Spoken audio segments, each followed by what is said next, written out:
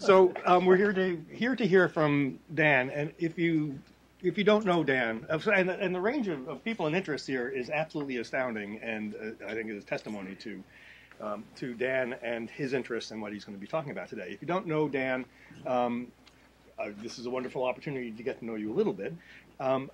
I knew Dan first as a reader of his really influential and important column in the San Jose Mercury News. Well, a while ago, where Dan was one of the earliest and most incisive and trustworthy commentators on the tech scene, really central to forming many of our understandings of what was going on. Dan has gone on to write ahead of his time, leading, I think it's safe to say, discussions about the involvement of readers with journalists, civics and journalism, a very broad range of intersections that Dan is at. He's currently the founding director of the Knight Center for Digital Media Entrepreneurship at Arizona State University's Walter Cronkite School of Journalism and Mass Communication. And it's been one of the great pleasures of my life that over the past few years I've gotten to know Dan beyond his print. So I will leave you to introduce your topic, and thank you so much for being here, Dan. Thanks. Okay. A technology issue. I played music when I was a lot younger and am getting fairly deaf, and I wear hearing aids, and one of the battery in one of them just died. So when you ask questions, which we will do as quickly as I can get to them, please speak up, because otherwise I'll have to get David to interpret them for me, which wouldn't be fun. Thank you for that, and I say as well that David Weinberger is one of my heroes in life, and it's a joy to know him. So let's jump right in. This is a little bit like something I did here a few years ago. I was working on a book, just going on it, and wanted to sound out this incredible crowd about where I thought I was heading, and basically pick the collective brain in this room and think about and figuring, as always, that there's a lot more knowledge and brains in here than I can provide, that it would really help me think it through. And people were great and gave me great ideas. So I'm counting on that happening today. The new project, I want to, before I even start, say that this really starts from two in particular books that are influential for me. One is Jonathan Zittrain's The Future of the Internet and How to Prevent It. I think that's the full title. How to Stop It. Yeah, better word. And where he talks about generativity and the lockdown of devices. And Rebecca McKinnon's The Consent of the Network. And I think they've both framed some issues brilliantly. You should read their books. I'm kind of starting with that and trying to go further, and I'll get back to that in a minute. I'm thinking again about these issues of lock-in and the trade-offs that we're making for convenience versus freedom and security, et cetera. And we really are in a world of trade-offs, and I don't want to minimize that. In the earlier days, I think, of computing and the internet, the convenience and freedom kind of overlapped because the stuff wasn't that easy to use. So it was relatively inconvenient, but relatively free. And I think we've drifted kind of in a bad way, for lots of good reasons, to something like this. And I could add a lot more circles and make this more complicated, but you get the idea. This is early thinking, and I thank David for the idea of the crude Venn diagram as a way of helping to explain this. And I'm going to just go through some of the crap that's going on in slides and show you, it's pretty horrible, parade of horribles here of what we're doing. And it's companies, it's governments, it's a whole bunch of people. you go on. And this one struck me. This is some years ago.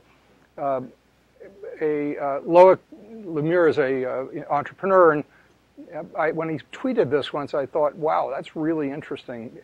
And in a way, it's becoming true, and that raises questions about, well, then maybe they're a utility. And what do we do with utilities if we have any sense? We regulate them.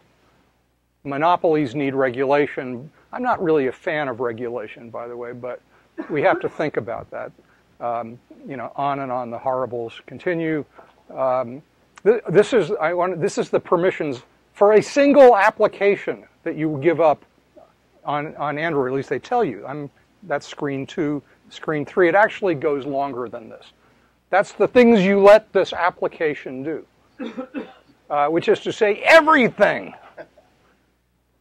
Your phone becomes theirs. Same with your screen lock. That was pretty scary. By the way, the application I'm referring to here is Skype for Android, owned by Microsoft. Interesting.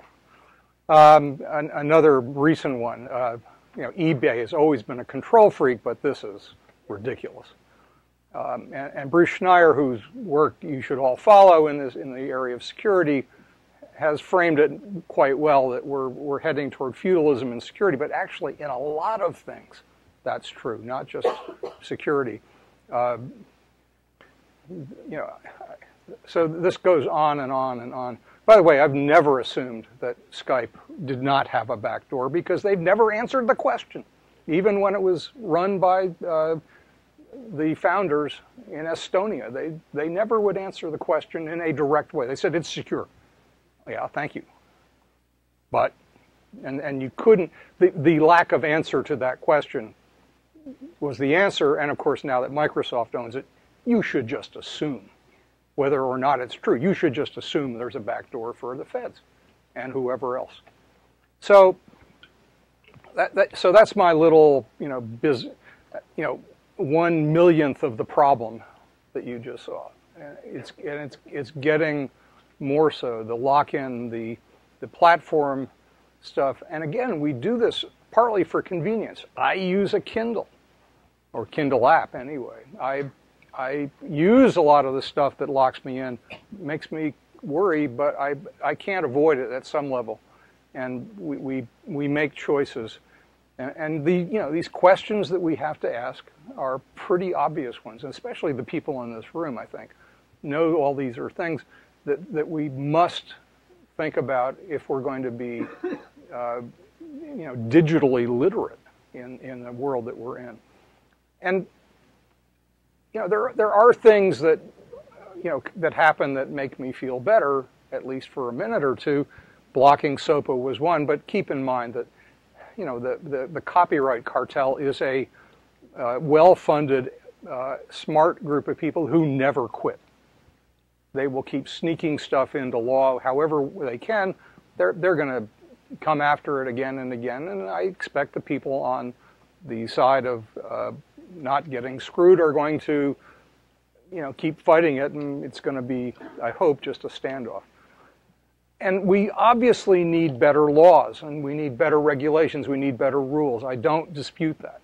And a lot of what Jay-Z and Rebecca have talked about is in the policy arena, which is key, crucial, and I'm planning to address that to a little extent in this new project, but I don't think it's enough. I think we have to take some responsibility ourselves in this to the extent, again, that we choose to. I'm not going to tell everyone to do it my way, but I'm going to say at least I think that there are some things we can do. And today's thing, I have a lot of other things I'm working on for this project, but I want to just focus in a minute on the security and countermeasures side of it, which are not enough, by the way. I got to repeat that. It's not enough. And then I want to kind of hear what you all think I should be, things I'm missing and what I could include in this. So it'll range from the very simple. This book is not going to be aimed book or something. I'm not even sure it's a book. It's aimed at people not like the super digitally smart crowd here, but regular folks who need to actually hear stuff like, when the update shows up, install it.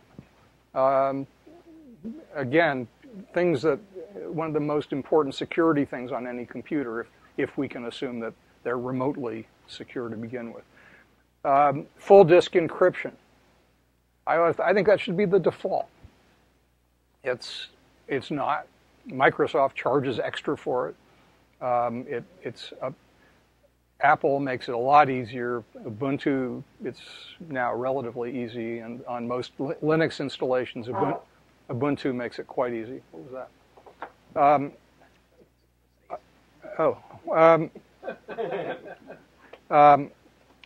Things like extensions in our browsers that will lock some stuff down. I experiment widely with those, and to the point that a lot of sites that I use get really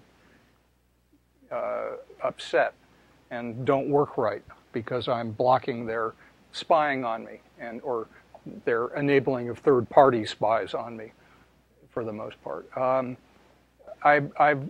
I've rooted my phone, of course, and have an app that actually will block specific permissions within the app. So Angry Birds wants to do a lot of stuff that I don't want it to do. Well, so I can just block those permissions. Now, in some cases, when they see that you're blocking their ability to track you everywhere on the planet, they'll say, sorry, I'm not going to work. I'll make that trade. That's fine. What I don't like is having to accept these permissions or not use it. It's sort of all or nothing. That's the world we live in, is, long agreements that you click through that give you 0 rights and the vendor all the rights. This is a countermeasure. It's not perfect, but it's better than nothing. Tor, using some of the stuff that people are doing like this that I think is interesting. Incidentally, if the CIA is not running, or the NSA is not running a lot of the exit nodes on Tor, I'd be really surprised. I would assume that some of the exit nodes are being run by the bad guys, or the good guys, depending on your frame of mind. And by the way, some of the exit nodes are undoubtedly being run by criminals. Think about that. We have, there's no perfect thing. That's why I think lots more people should be Tor relays and exit nodes. We should try to make that a very common thing. Could you explain what that Tor thing? Yeah, what it is. It's the onion router. It basically, I won't get into the technical details, but basically it's a way of browsing the web. You shouldn't do it for much more than that. With some reasonable likelihood that your ISP doesn't know what you're actually looking at, and what you're looking at doesn't know where you're coming from. Does that capsulize it? And this is a valuable thing for. It's not just people who want to do bad stuff or who want to watch porn, but for people who need some security for whistleblowing and a lot of other things. This is there's real reasons to use Tor that are incredibly important, and we need more of this kind of thing. I got well over a decade ago, when the supermarket loyalty cards first started coming out, a bunch of friends and I used to get together once a month and put them all in a hat, shake the hat, and then we'd each pick one out. It was not ours. If we were, the odds were we wouldn't pick out our own. If we did, we'd trade it. And the purpose was obvious, which was to make the data useless. Now, the loyalty supermarket stuff, they've gotten wise to this, and they've stopped really insisting on you telling the truth when you sign up for it. In fact, the last time I got one, I gave my address as 1600 Pennsylvania Avenue, Washington, D.C., and the guy looked up and said, it's amazing how many people live there. And so they're in on the joke, right? But they've also, the thing about that kind of troubles me is that if I do that with a supermarket loyalty card, the absolute worst thing that can happen is they'll say you can't use it. You do that online, according to the Obama Justice Department, you have just committed a felony. That's a policy we need to fix. And I read this morning from someone I trust that, in fact, the rewrites that are now being contemplated of the CFA, I forget what it stands for, but the Computer Fraud and Abuse Act, apparently they're going in the wrong direction. That our friends in Congress are trying to make it even easier for us to all be felons, which this is terrifying. That's a case where we just have to, we can't do anything individually. We have to do something collectively, or we're screwed. And this is really worrisome. Again, another a countermeasure of sorts is to pick your platforms. I was the biggest Apple person you could find from a long way back. A decade ago or more, at when I'd be at a press event, I'd be the only one with a Mac laptop, maybe one of two. John Markoff actually was using them before I was. And I was a Mac bigot for years, but I started especially when the iPhone. There was a whole bunch of things that happened, including Apple suing websites that wanted to do journalism about Apple, things like that. Where I started to worry, and then the iOS platform and the control freakery that Apple was engaging in there made me worry more. Their fundamental arrogance as a company worried me more, and then they got incredibly big and powerful. And when they were the underdog upstart, fine, be a control freak. Nobody's gonna, we have lots of choices. Now that, everybody but me at a press event has a Mac, I think this is starting to get worrisome. So I moved away from the iOS and even from the Mac, which is regressing, in my opinion, in its allowance for me to do what I want. This is amazing how the Mac OS is starting to get kind of restrictive. And Apple has good reasons for everything, some that are plausible in some ways, like insisting they're moving app developers, application developers into their store, even on the Mac, and saying, we won't let you sell it unless you sandbox everything. Change the way you've done your programming, and there's some reasons for that aren't bad. There's some things you lose when you do that. I want to do what I want with my own computer. And all computer makers are moving toward devices that, that are actually really hard to open physically. I'm absolutely overjoyed with this particular ThinkPad because I can replace damn near anything I want to in here and have. And but Lenovo's starting to move toward Apple. Everyone wants to be Apple, and that's one of the ways they want to be Apple. I don't like that. So, if you have an Android phone, and I'm not saying you should just root it for the hell of it. In fact, rooting it makes you vulnerable in other ways. Rooting means giving yourself more control. But there are reasons, and there are third-party OSs, once you do give yourself more control, third-party operating systems based on Android that do everything Android does and then let you lock it down again for yourself. If I want to be the one who turns the key in the lock. I don't want them to do it. I want to be the one who gets to turn it in whichever direction. So that's one platform choice that I make whenever I can.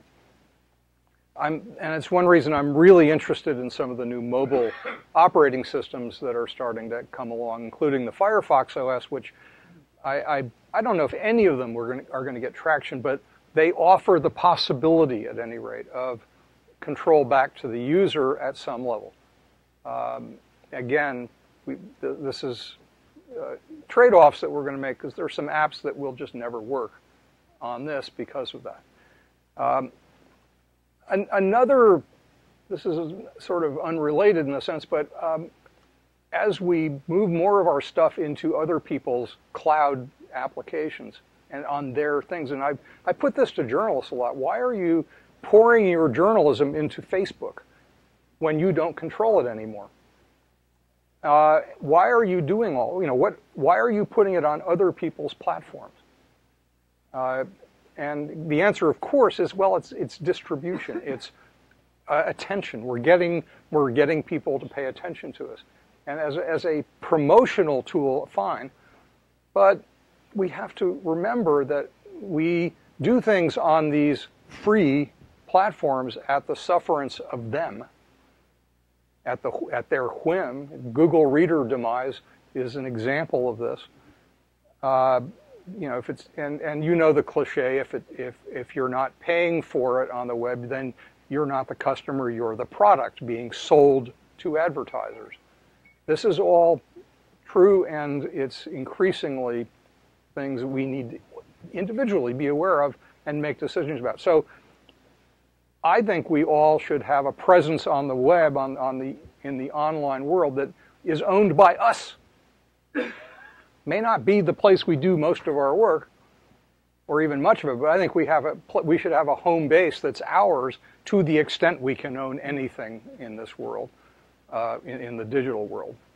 And it's not total ownership given the way that works. But I've been telling students that I'll give them extra credit if they get their own domain name and create a site.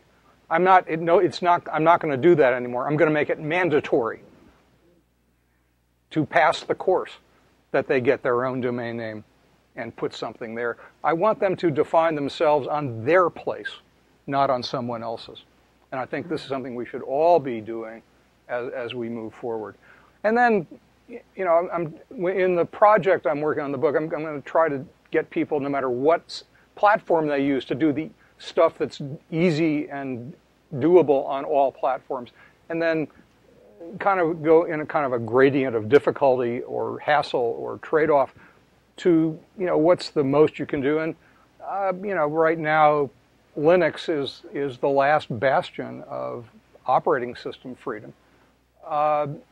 And I've made the switch to Linux a year ago, and it's been almost painless.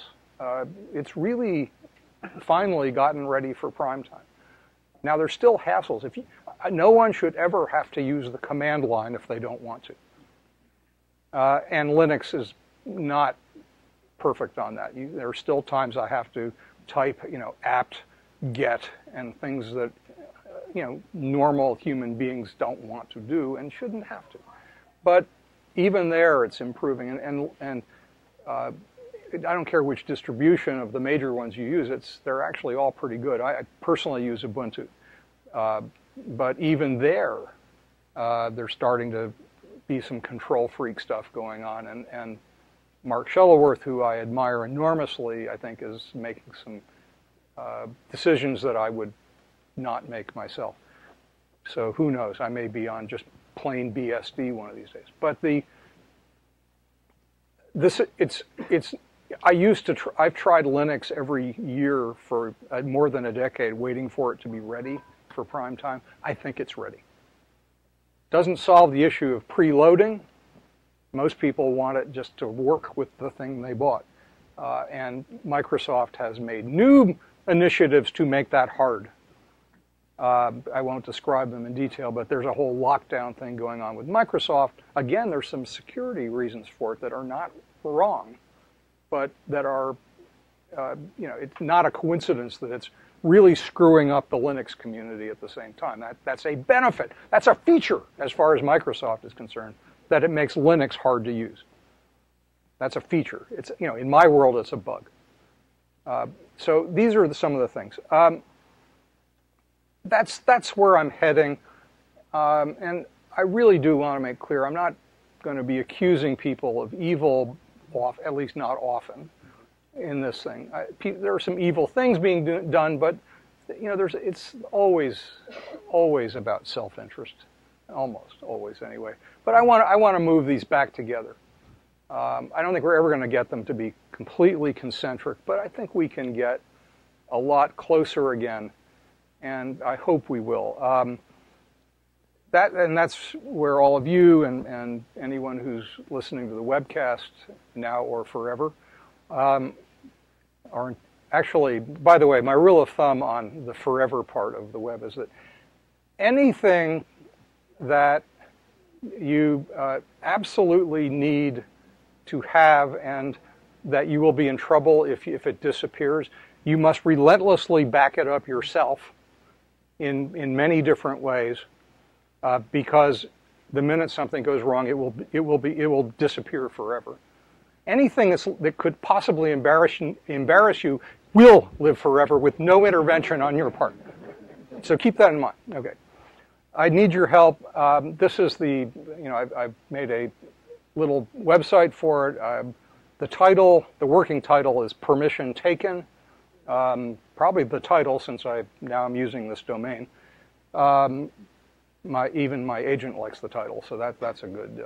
But I suspect, because I always do Creative Commons in my work, that this will end up being a self-published book, at least here. Anyway, this is the talk, and this is, again, I've been thinking about this hard for about a year, and now I'm sort of jumping in and pushing ahead. And I really do need your help and thinking about where to go with it. But so this is Q&A, but I hope to hear a lot of A from all of you as well. So with that, anyone? Thank you.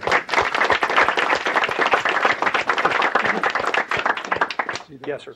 The logic that started with that you should have your own domain, it would seem like what would have to follow if you really want to avoid the problems you're talking about is that you have to host. You have to have your own machine, do all of your own hosting, run your own Apache server, so basically become a sysadmin in addition to your regular job.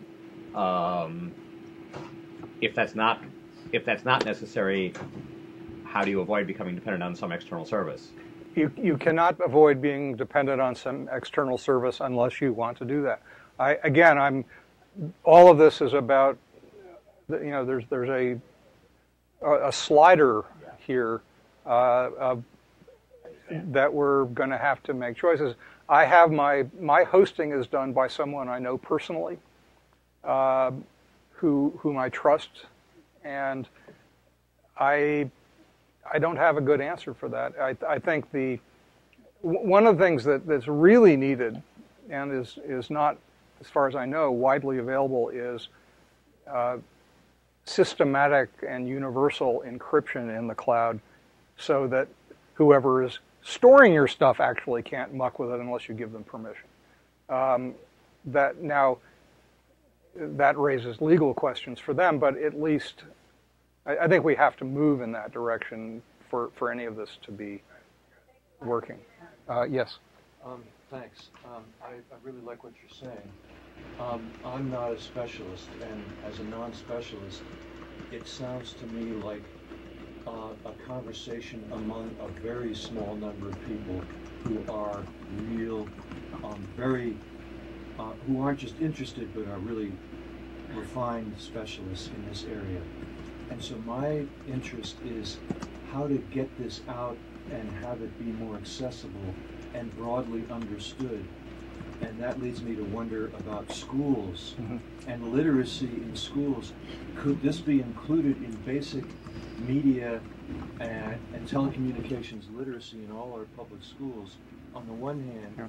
On the other hand, I worry that there's a kind of individualism at its core, that you can figure it out, you get to do it, nobody else can figure it out, they don't get to do it, and they're at the mercy of all this. And how do we build a default position that protects individuals who can't develop this specialized knowledge? Okay.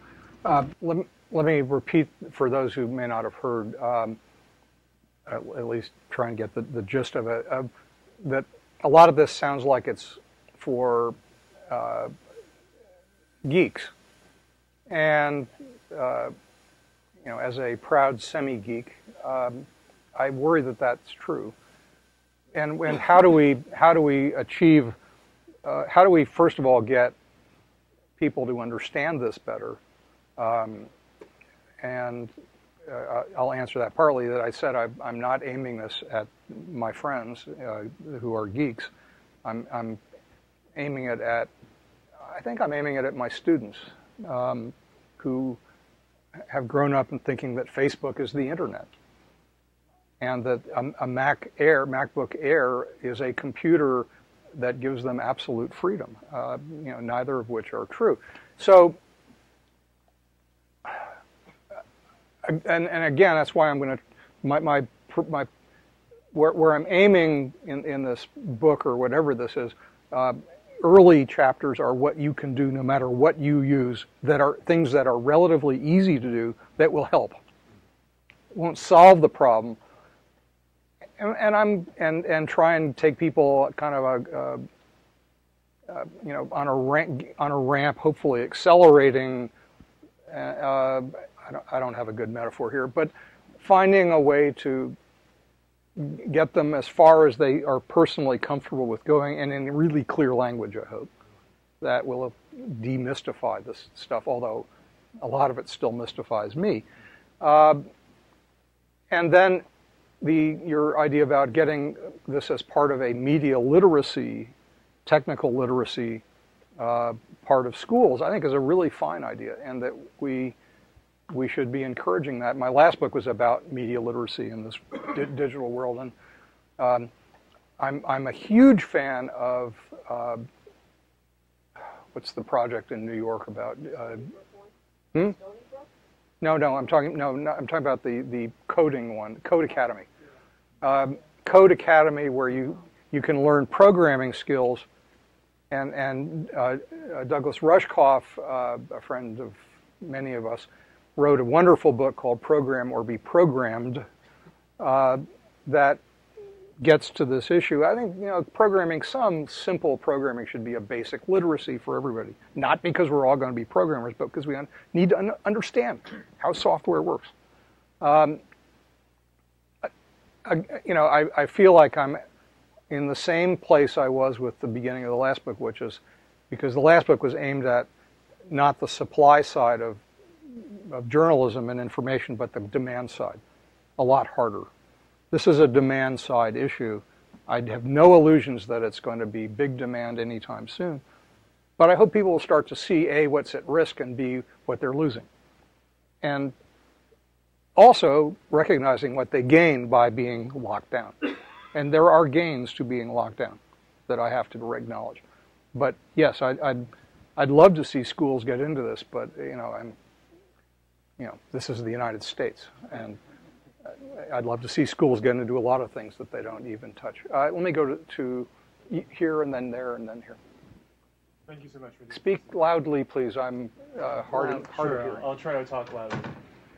So at the beginning of your talk, you were saying that in the early days of the internet, the freedom and convenience aspects were kind of merged together in that Venn diagram, and now they're moving apart.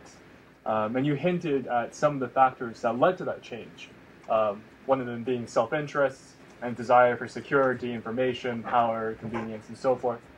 And on the other side, what's bringing them back together seems to be things like the educational literacy that the previous gentleman was asking about, as well as the rise of technologies and softwares like Ubuntu.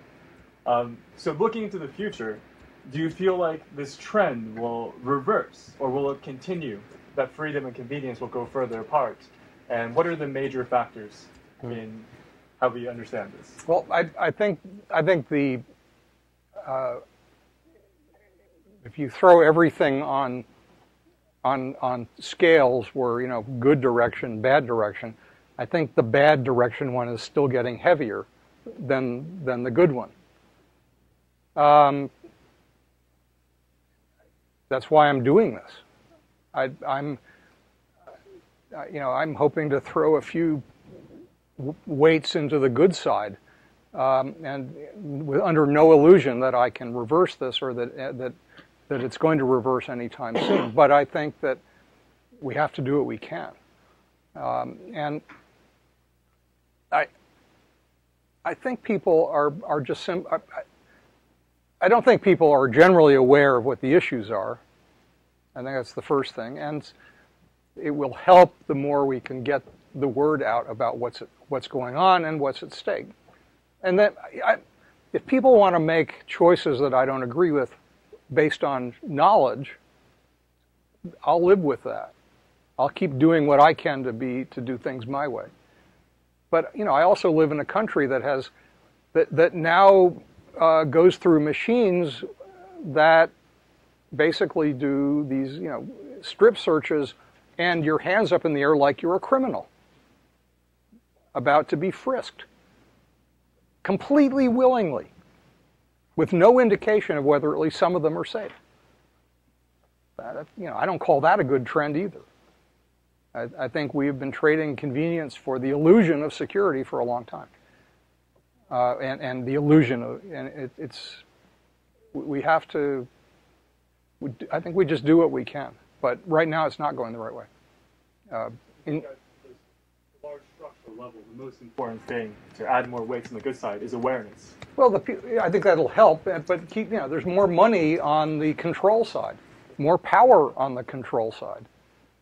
This is every major institution, from government to powerful corporations, is aligned on fundamentally the same side of this, which is re-centralizing the technology that promised radical decentralization and all of the benefits that would come from that. That's a problem. Again, I don't know, I'm going to try to convince people to use stuff that doesn't do that to them to the extent possible, have better policies, but start with the individual for now. Yes, sir. Thank you for the presentation. I thought it was great. I'm not even a semi-geek, but I'm wondering, what are the risks? What are you? I'm not. I'd like to hear more about exactly what are you concerned about? I mean, I'm not. I feel free to do anything I want on the internet.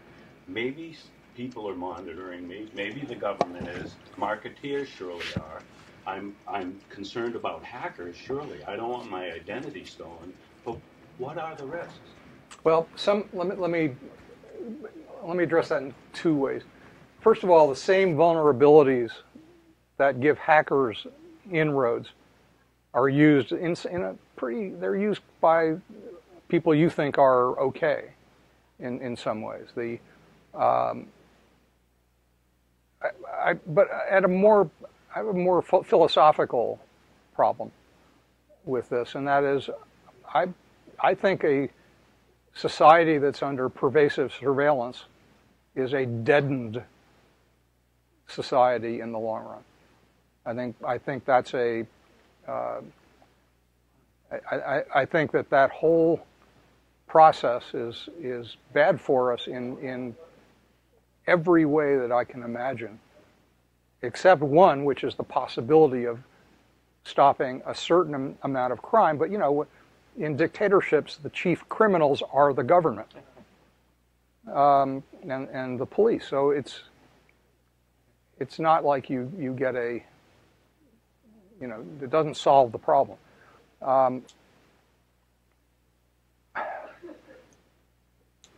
And if we going to the FBI wants a back door into every technology. I promise you, if they have one, it's going to be used by bad people, even within their organizations. And the fact that you've created a vulnerability deliberately, this stuff doesn't stay secret forever. That others will find it and use it. That the more you unharden the defenses, the more room there is for really bad actors to get in. So there are a lot of different reasons, but those are some of the key ones. Over here, yes. Talk a little bit about how Tor can help protect whistleblowers. I'm curious. Can you speak a little louder for Sorry. how Tor can help? You talked about how Tor can help protect people who are whistleblowers, and I'm curious if you have other advice for journalists about how to do that? And then if you had a chapter for journalists about things they're doing every day that they don't realize they're doing. I did a chapter of a multi-author book that's coming out this spring about journalists and closed platforms. Didn't address security that much, except to say that journalists need to really learn about security and do so right away, because they're threatening the lives of their sources if they don't, in places where lives are in jeopardy, and they're threatening their sources in other ways, and themselves, especially in an environment where journalism is under attack around the world. The Committee to Protect Journalists, in particular, has done really important work on helping journalists understand what the risks are and to mitigate them.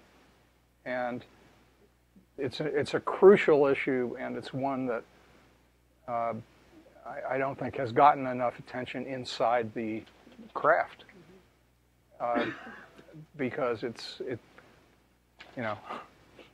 I know it just from when I was there, it was, I was the only one who had even heard of PGP.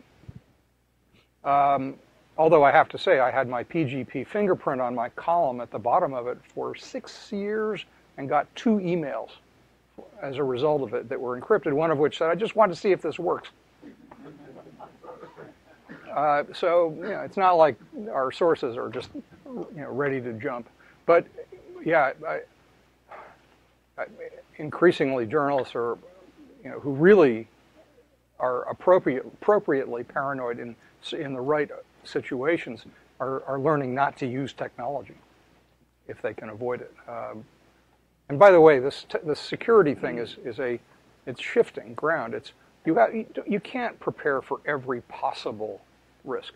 You just can't, without doing extraordinary measures for the most severe ones. I take for granted if the United States government, in its all-powerful ways, wants to find out what I'm talking about online, they're going to find a way to do it. If nothing else, they're going to find a way to get my computer when I'm not at it and install a keylogger. That's, or break into my house and put up cameras. If they really want to surveil me, they're going to find a way. But like the better deadbolt lock on your house will stop, amateur criminals, and not the dedicated ones who know how to hack a lock. You prepare your best for the situations you're likeliest to see. So I'm reasonably careful. As an example, and this is an example possibly for journalists. When I do my online banking, I do it from a virtual machine that has one purpose only, that's inside of this computer. It has one purpose only, and that's online banking. That's it. It has never, ever gone to any other place on the internet that I'm aware of, that virtual machine. I don't think that's totally paranoid. I think that's it's not that you're going to lose all your money, unless businesses have a bigger risk than individuals. But again, prepare for the risk appropriately, but you can't be comprehensive about the worst. You adjust. And journalists have to understand all that.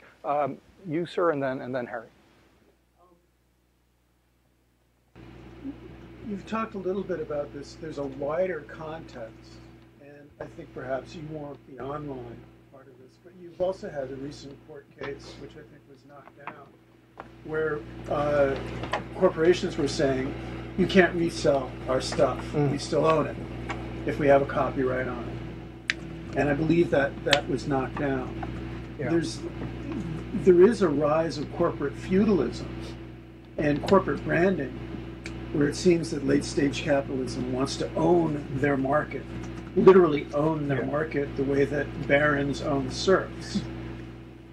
And this is offline as well as online, and it's governments and corporations and sometimes shadowy combinations thereof So there's a wider context of this, and I'm wondering how much of that wider context do you actually want to get into, because I think it will inform what you're talking about. And one last thing. Yeah. There's an idea in the right wing about sovereign citizenry. I'm perpetuating a meme. The only sovereign citizens are corporate citizens. And I think that may be a stalking horse. Actually, it was a stalking horse for corporate feudalism. The only sovereign citizens are corporate citizens. These are good points, and the copyright case you're talking about was someone, publishers sell books and other material at different prices in different parts of the world, because they basically getting what the market will bear, supply and demand. So people in Thailand can't pay on average as much for a book as they can pay here. So someone bought a book in Thailand and brought it back and sold it in the U.S., and the copyright cartel and the publisher arm of it said this is illegal because we say so. And there's a right of first sale in the U.S., and they said it doesn't apply to something you buy outside. Now, if the Supreme Court had upheld that, the immediate result would have been the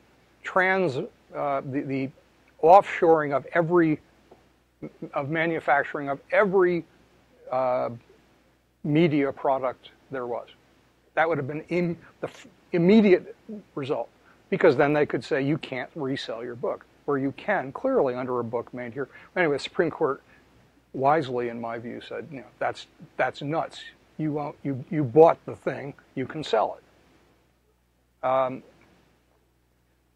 You click you do an agreement when you buy a piece of software with most companies that you cannot resell it, although that's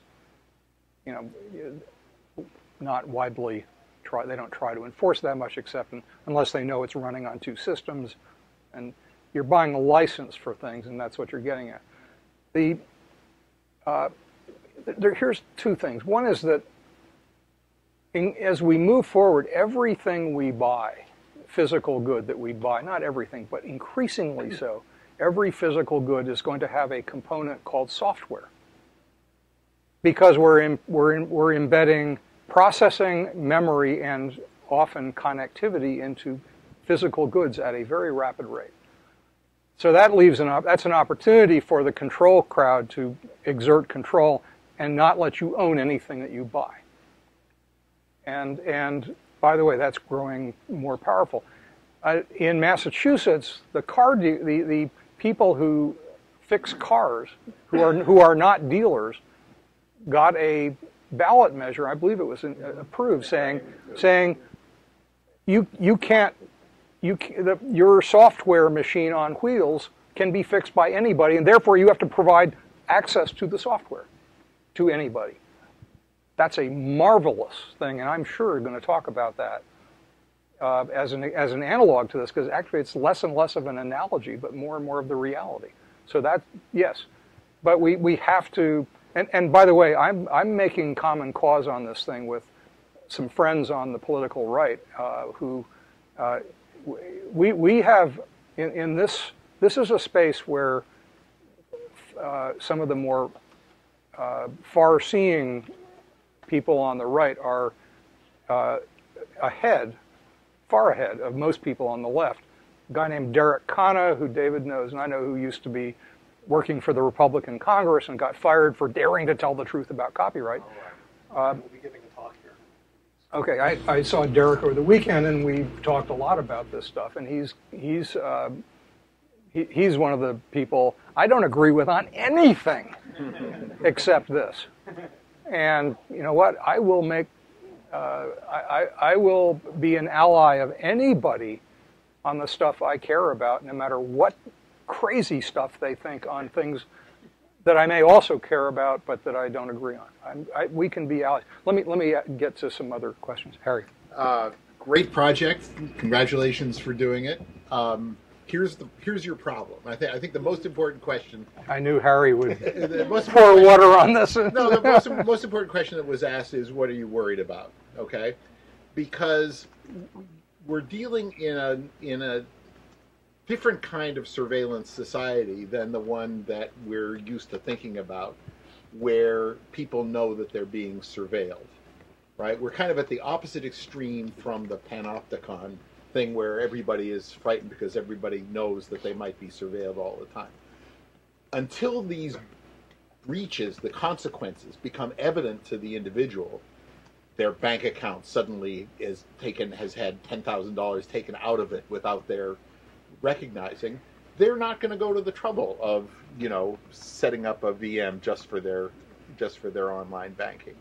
And the incentive system for the people who are doing the surveillance is to do it as unobtrusively as possible, so that you will never notice. So the average person going through their life will never notice, even in the commercial marketing thing, because people get weirded out when, and so I think and on the commercial side, there's going to be more and more incentives not to be so aggressive that you notice the kind of surveillance that's happening. Mm-hmm. And the problem comes that you will never know why your life insurance premium is $100 higher than mine, or vice versa, right? You will never know what the data paths were that led to that, and you will never know that not only why it is, but that it is, because mm-hmm. the surveillance will be happening at a level that is completely invisible to the individual, and as long as it's invisible to the individual, you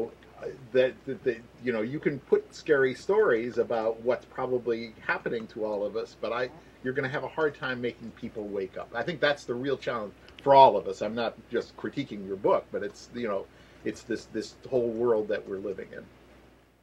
So you said a surveilled society is a deadened society, but only if people know that they're being surveilled. If they don't believe they're being surveilled because they see no evidence of it, their behavior isn't going to change. So he's telling them. He's helping them. Well, he's telling them. Yes, I know that. Telling people that they're being surveilled is, as Harry says, they say, yeah, right, that's okay. But if they don't see anything happening, if they don't see a consequence, right. Then and this is. But we, also. I'm just telling you what your challenge is. I'm not saying you're wrong in any way. I don't disagree. As somebody else said, this is not an original thought. If you had told us a generation ago, if the government a generation ago had said, you will henceforth carry with you a tracking device that where we can see where you are at any time, right. There would have been, a bit of an uproar. Guess what? We did it voluntarily. One of the countermeasures, incidentally, that I want to do, you can't stop the cell tower has to know where you are. I'd like to find a way to spoof everything else for everyone else, and basically notify these app developers that they think they know where I am. Don't use this data. It's wrong. I think that's actually a better countermeasure than just blocking it. But tell them, I'm sending you data back, but actually, I'm really not in Kathmandu today. But I'm not going to tell you exactly where. So things like that. But again, it doesn't solve the problem Harry raises, and he's right. I mean that's what happened here with the email blow up, right? I mean, at some level, everybody knew, but at some level, nobody cared until it's... No one employed by anyone else should assume their email is not being read on the employer's server. Period. End of story. I don't care. Here, and there, hey, really and then there. Presentation. Thank you so much. Another comment. Mostly, what I worry about. I think these are all great things, and we should all do them clearly. But what I worry about creating is a privacy of the elite. So that is a privacy that only certain people can access, leaving large segments of our population and our communities behind.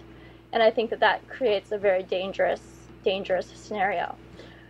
If I have access and the skills and ability and time and resources to make sure that my computer is safe and private, but maybe the person next to me doesn't, or others in my community should there be government regulations in order to make sure that we're all operating within the same level of privacy? And what's the answer there?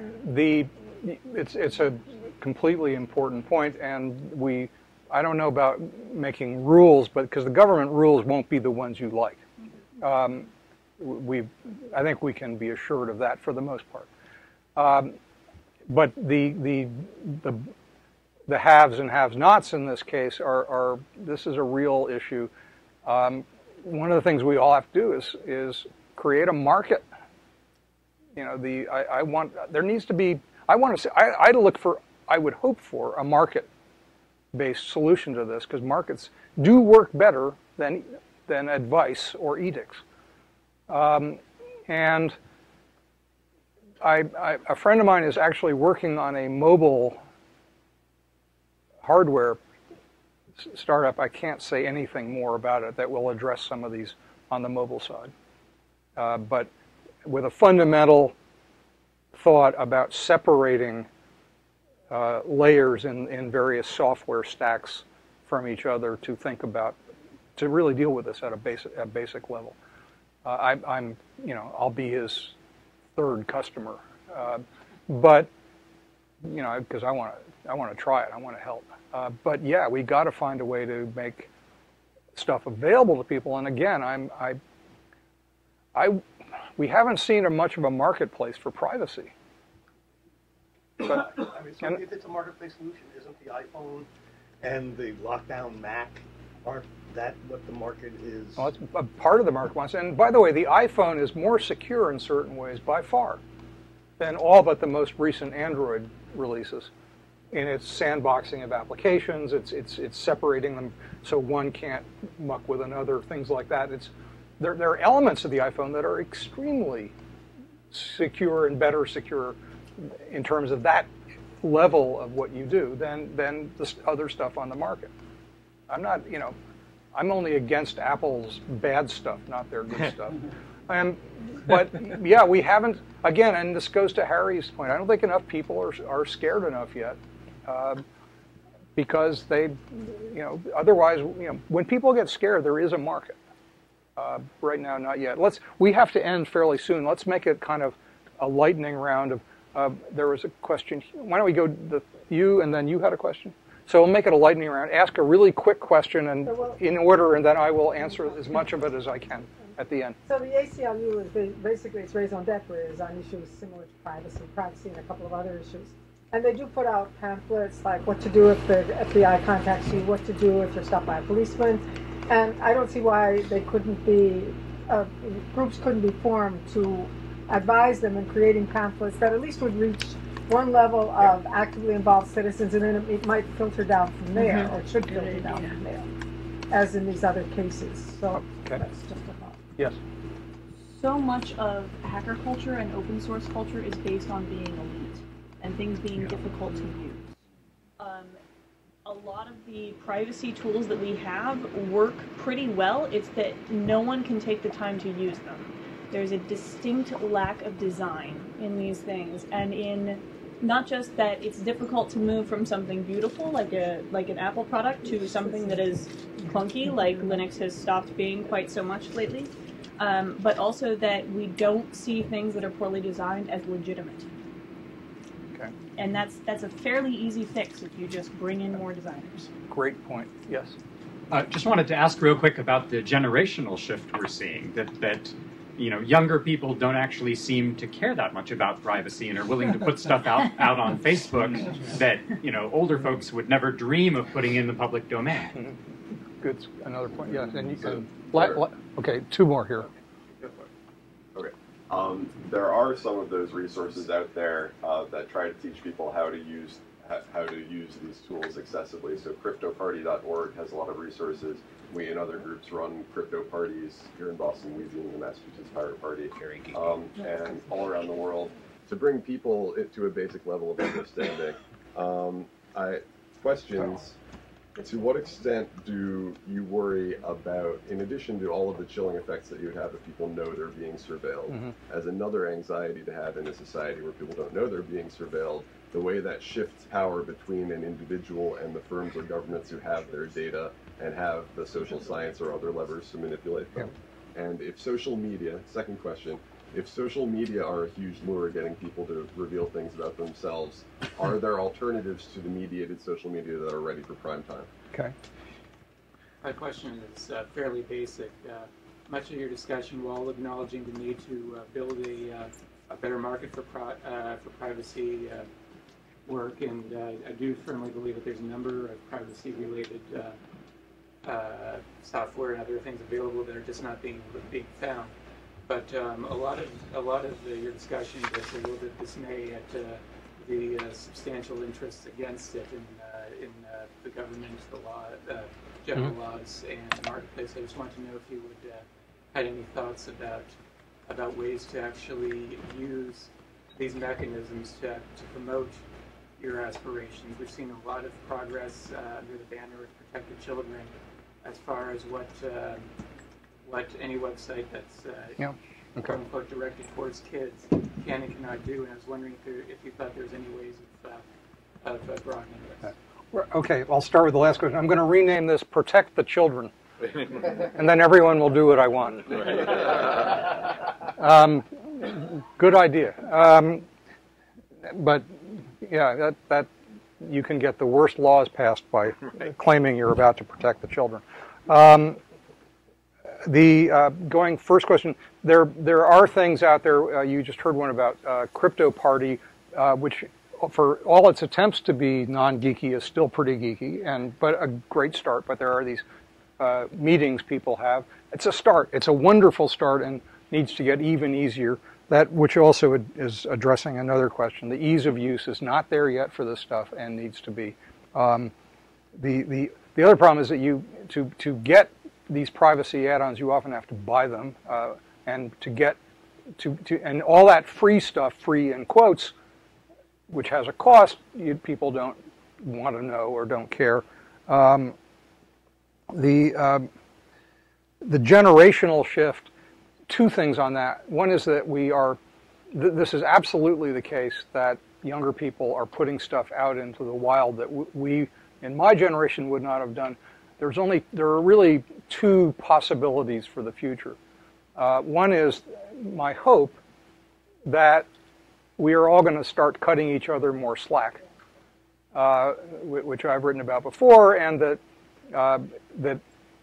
everyone will recognize that we all did unbelievably stupid, even possibly criminal things when we were in our 20s, and fine. Who are you today? And by the way, I still do plenty of stupid things. I think I've left the criminal stuff behind. But if we don't cut each other slack, we're kind of screwed on that basis.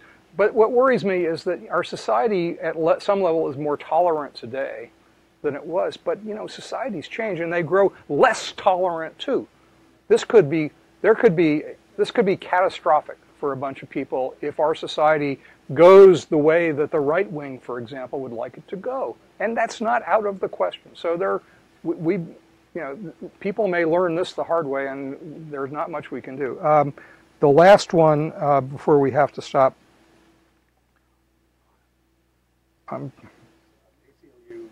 No, we got that. The power shift. Yeah. Yes, that's the basis of this, is that the power is being pulled back from the edges, where the best innovation in the last 50 years has gone, or 25 anyway, back to the center, where innovation does happen, but at a very different pace and in a very different way. And I'm a resistor. But yes, that's what's happening, and I think that has consequences for us in the long term that are not positive when that happens. But it's speculating on what consequences will be is never as persuasive as demonstrating what they are now. The problem, but that's part of our society. We never think very far ahead. I don't, do I have answers? Not particularly. I could use some help on this, but I want the power to be in this room, and wherever you go from here, I don't want it to stay in this room, or in the Capitol, or in Armonk, New York, or in Palo Alto. I want it to be distributed, and I don't have. I'm pretty worried, but I'm kind of a relentless optimist, or I would not do the stuff I do in general. So, if we don't try, we're not going to get very far. That's my trite closing remark. Thank you.